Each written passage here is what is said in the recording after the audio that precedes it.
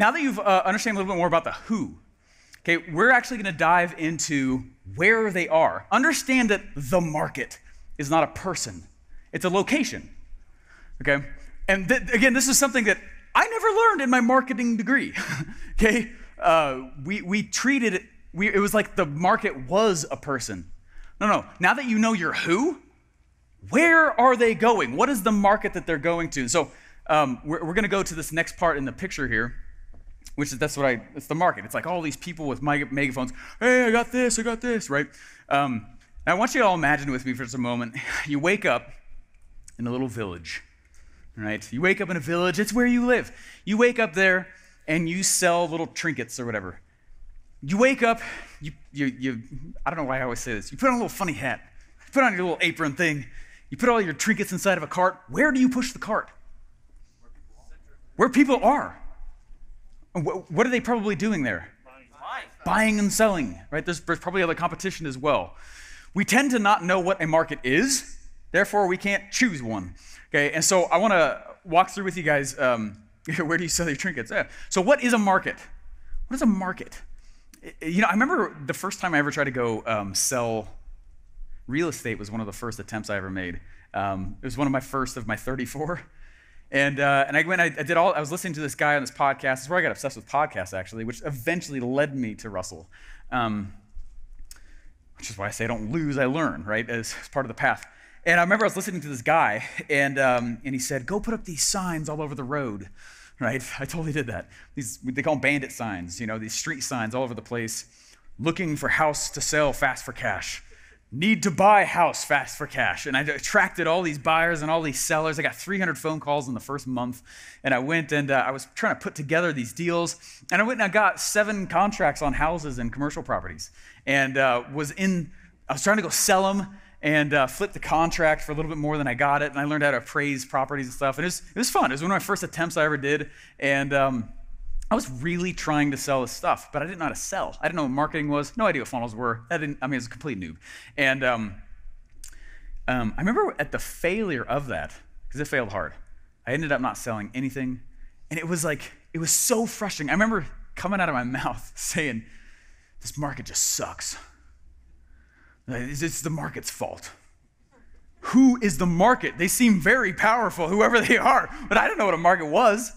Right? A market, just so we all know, a market is nothing more than the place that buyers and sellers go to exchange around very similar products. A market is nothing more than a bunch of very similar products. That's it.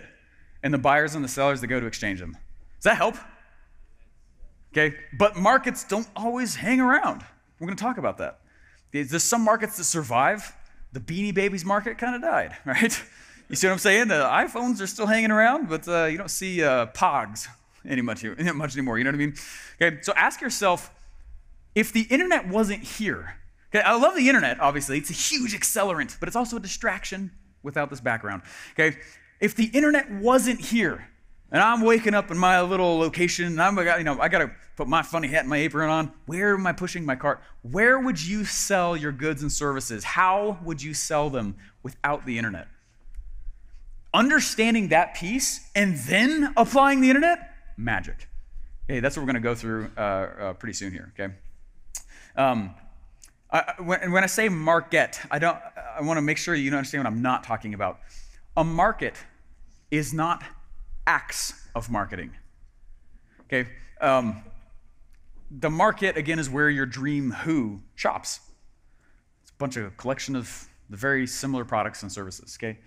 Acts of marketing are things like a webinar or a presentation funnel, a sales letter. That's an act of marketing, not the market. You see, does that help? Yeah. A launch campaign is not the market. That's marketing. Okay. Ads, mechanisms that you use, mechanisms that you do and say, they're actions. Okay. Those are acts of marketing. I'm talking about the market, the place that people go. Does that help a little bit? Hopefully that was clear. Okay, so we're actually going to walk through.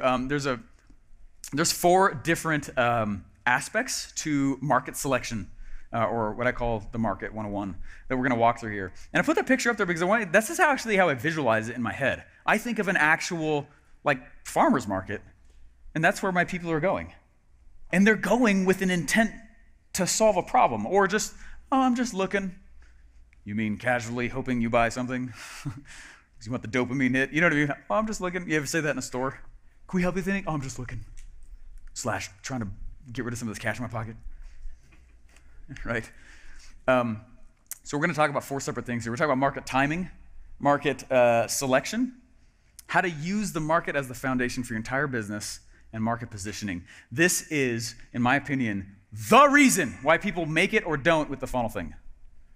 Okay? This is a big deal. And we're not going to get through all this through lunch or whatever, so we'll pause and we'll come back to it. But this is the piece, this is marketing, okay?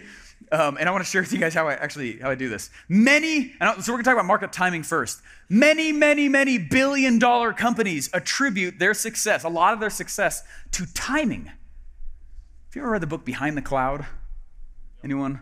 It's a book about the success of Salesforce, how they became a billion-dollar company. They invented, right, instead of shipping software that people install on a computer, they were the first ones to go do like cloud-based software. So you don't have to go ship software to people and for them to install it on their computers anymore. How did they get so big so quick? They're huge in the CRM space. They're the category king of CRMs.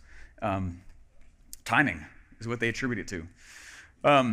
Market timing matters, and we're going to walk through what that means here. You have to understand that not all markets are actually ready for your product, okay? That's epic timing, right? That is not. What movie is that from? CIA. That was such a good movie. I enjoyed the movie a lot. He's this beast, though. When he's in high school, his origin story is that he was the big kid and always picked on or whatever. Okay. Market timing matters, though. And a lot of times, products will not be successful or not because the market is not ready. They don't have a booth in that category yet. Does that make sense? Now, we talk about this whole idea of the market being too early versus, like I said, right on time. There is what we call how many of you guys have read Red Ocean, Blue Ocean? It's a tough read, right? I mean, it's like written by PhDs for PhDs. Like, oh gosh, like I had to listen to it and like pause a lot. You're killing me. And they have this whole idea of the red market. And what is the red market? Fierce competition. It's red because it's bloody. They call it the red ocean because there's sharks all over the place. There's people competing like crazy. People are forced to compete on margins. Oh, you're looking for that thing? And there's 1 million people offering it. I'll give it to you for less money. What happens? Yeah, they go out of business. They drop the price and I'll bleed more for the customer. No, I'll bleed more for the customer. No, I'll give it the weekend. No, I'll suffer more. You know what I mean? And so finally, you're losing money. There was a guy we were building the funnel for. I was blown away by this. This one was at ClickFunnels, and it was for someone very big. And they were like, we were selling and making tons of money for them in this cool funnel. And they're like, when's it going to start making money? And we're like, what are you talking about? You're putting $1 in and getting like 3 or 4 out every day. They're like, yeah, but when's it going to make money? We're like, I don't know how else to explain this. You're putting $1 in and getting 3 or 4 back out. They're like, but when will it make money? We're like, it's making money. We're like, what's wrong with you? And I did like several phone calls with them and walked them through, and they were selling the product at a loss in our funnel, knowingly. And I was like, we didn't know that. They're like, we thought that's how you create value. What? We're going to talk about that. Are you serious? Raise your prices. How much are you paying to get that? They're like, $29. You're having us sell for $25? Why? We'll create value. Value is the easiest thing to create in the world once you understand it. We'll create the value. Make money, right? I was like, oh my gosh. Oh. But that's what happens in these red markets is they just drive down, and hopefully somewhere they pull a profit, right? Blue, and that's why I circle as far as those guys. Blue markets are like the new markets, right? There's no blood in the water. People aren't competing on price. People aren't competing with these low margins. And there's usually not as much content inside those markets, okay? Those are the blue ones. So the whole point, and why I bring this up, is that those who create a new market tend to dominate it. The creator of the market tends to own it. How many of you guys have read Expert Secrets? right? It says, I'm going to go create a new opportunity. Go create a brand new opportunity. And again, the goal is to be different or new, not better. If you create something that's better, I'm going to go create something in the red ocean by default. If it's new or different, it's why the secret MLM hacks program sells so well. There's not really anyone else doing it. That's the point.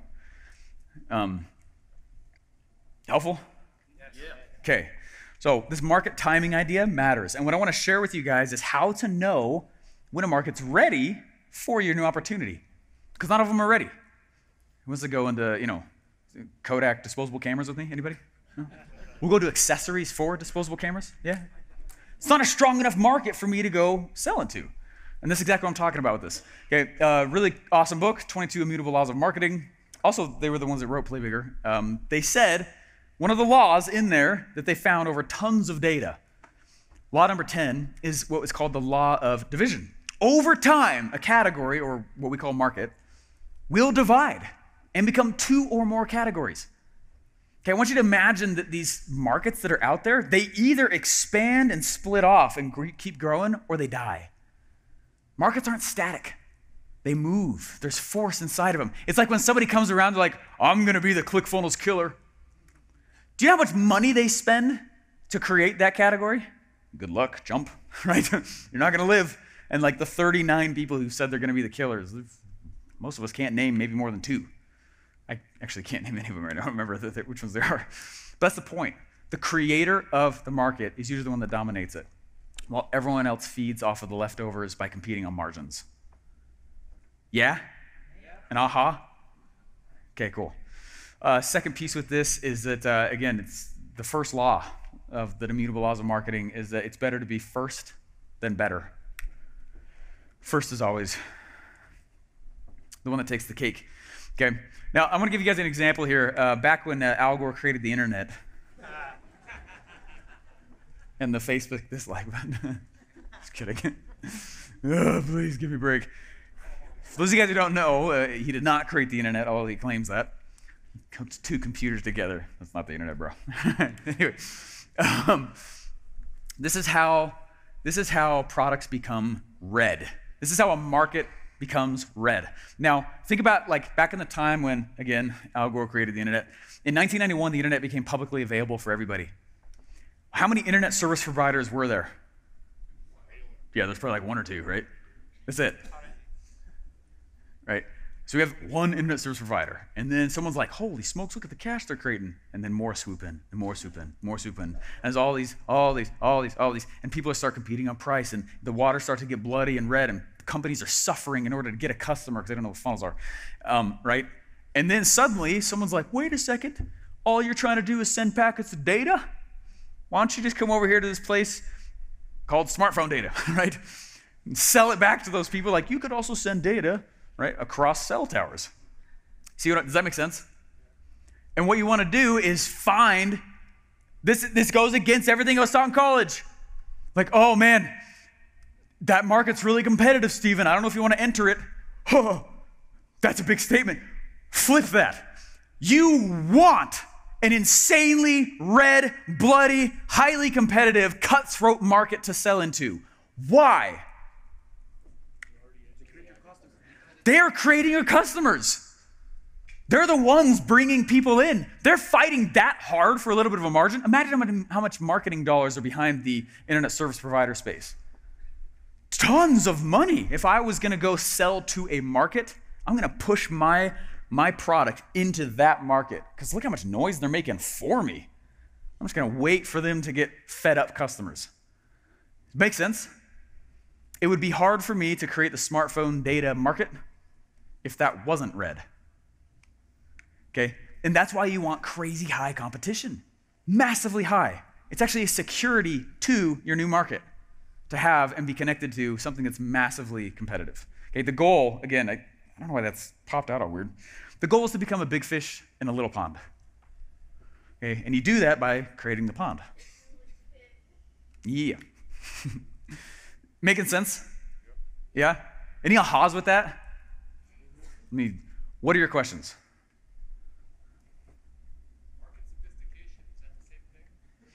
I'm not sure you're asking. Like a USP?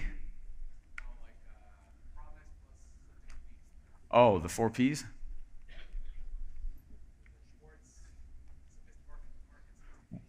I'm not quite sure where you're going with it, but the goal, like I said, is to become a big fish in a little pond. Okay? And you do that by creating a pond and creating something that's brand new. How many of you guys know, just looking at that, you're like, crap, I'm competing on margins? Anyone have any ahas with that? Yeah. People not putting their hand up as much, right? Right? That's why this is such a huge deal. Is because if you want a lucrative offer, right? The tagline of this event is how to design and launch wildly lucrative offers. The answer is don't compete where everyone else is. I'm going to sell it into the place where they're all going, but I'm still going to create my own pond. Yeah? Nice. All right, let's move forward here a little bit. Okay. And again, there's a picture of that happening. Markets aren't static. All right, where these places go, where there's lots of products and such, they're not static. I like to think of it like that's why we call it an ocean. They're moving, they're in momentum. They have these funny, most people, like I said, most people try to swim up or across or under a river. Swim with it, right? Some people try to resist the change as their way of being new or different. Don't do that. You swim with it. You swim with it. This is what happens when you put a boulder in a river, right? What happens? There's water. You drop that boulder in there, and what happens to the water? It changes course. And what I'm going to teach you here is how to see what those things are inside of your market that will cause a change in direction. You can move with it. And it's really easy to create sales when you do it this way.